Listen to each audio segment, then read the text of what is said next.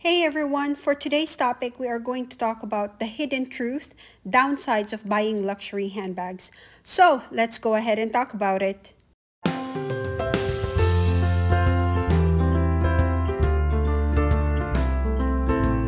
Hey everyone, welcome back to my channel. If you're new to my channel, my name is Sigrid. You may call me Ziggy. I talk about luxury handbags, real estate, travel, finance, and minimalism in this channel.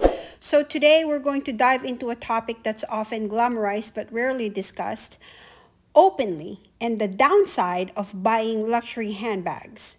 So while these designer items might seem like the ultimate status symbol, there are some important aspects that often get overlooked. So whether you're a fashion enthusiast or just curious about the realities behind luxury, this video is actually for you. So let's go ahead and get started. The first one that I wanted to talk to you guys about is, number one is financial impact. Luxury handbags come with hefty price tags, and buying them can significantly strain your budget. We'll discuss how overspending on these items might lead to financial instability and potential regrets down the line. Look at this Hermes handbag right here that is worth $26,200 in the secondary marketplace.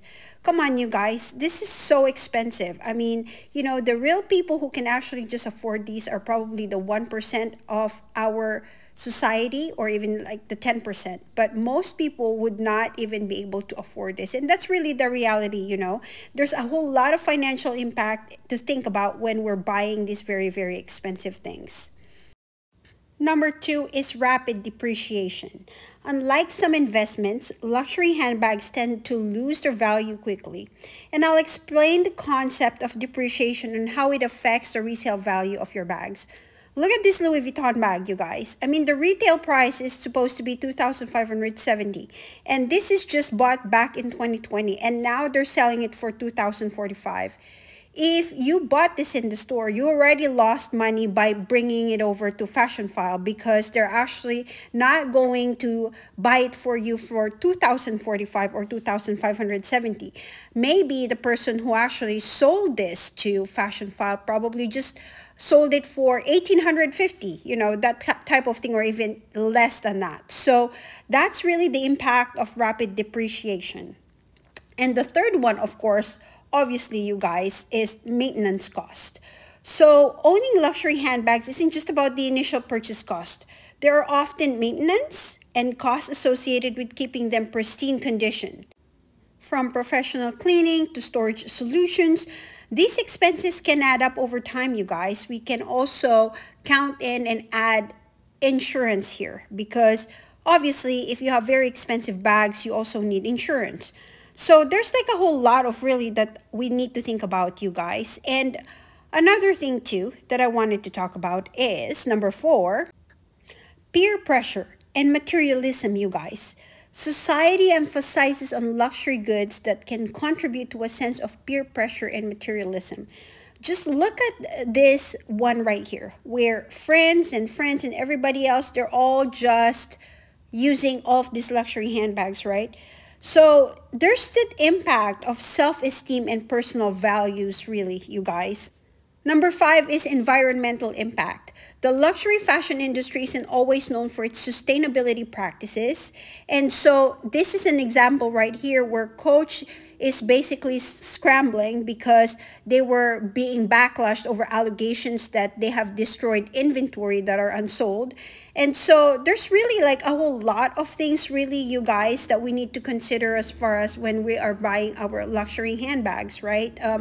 Some people would prefer buying luxury handbags in the stores, as opposed to buying, in secondary marketplaces such as Fashion File, which we cannot really, blame these people like myself, because, I am also concerned about authenticity, that type of thing, right? So there's really a whole lot of things about the environmental impact. And of course, number six, obviously, is emotional toll, right? Sometimes the desire for luxury items can lead to stress and anxiety. And, it's also leading to like FOMO. So number seven, you guys, I think that there are a lot of alternatives and being mindful of being a consumer.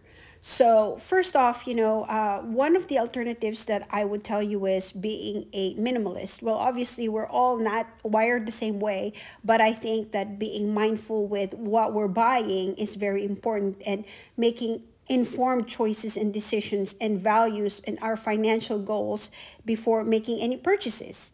And obviously, there are also social critiques and consumerism out there that will critique every single person's whatever they have, right? So that doesn't only shield us from just handbags, but also other luxury items such as watches, that type of thing, and all those things.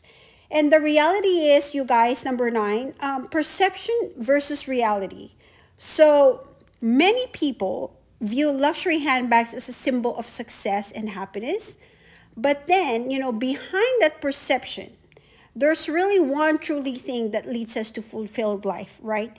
It's being happy, which is basically number 10, personal experiences and stories that we can share to other individuals.